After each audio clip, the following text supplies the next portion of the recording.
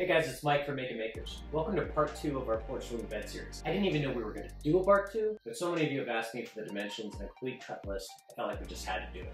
I think I have that ready to go for you, as well as some behind the scene footage I think that's going to make you laugh today. Also, I have made a PDF of the cut list, and I'm going to be uploading that to my website, www.making-makers.com. And I'm going to put a link to that PDF in the description below.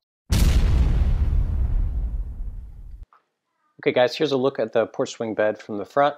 I've put some measurements out there for you. I'm going to show you the side view as well. The measurements on the right will apply to the left.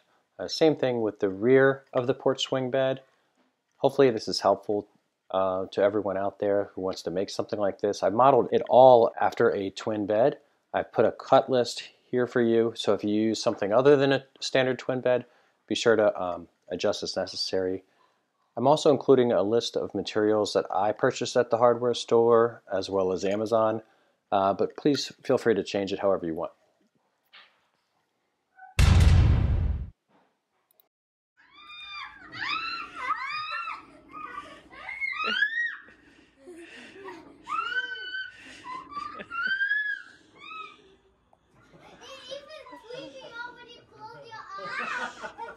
Go ahead, live your childhood dreams.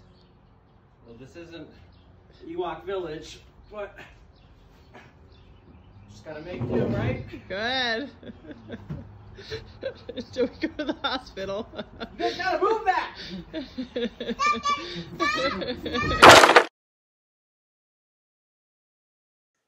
Now the easiest way to get the PDF might be to go to my website, www.making-makers.com. Once the page is loaded, just go down past the top part there, and I've made a section called cut list files. Go ahead and click download, and it should load for you. I've also included some pages that are very printer friendly, so that you can just print off that section and get started. I hope everyone has a great time building something like this.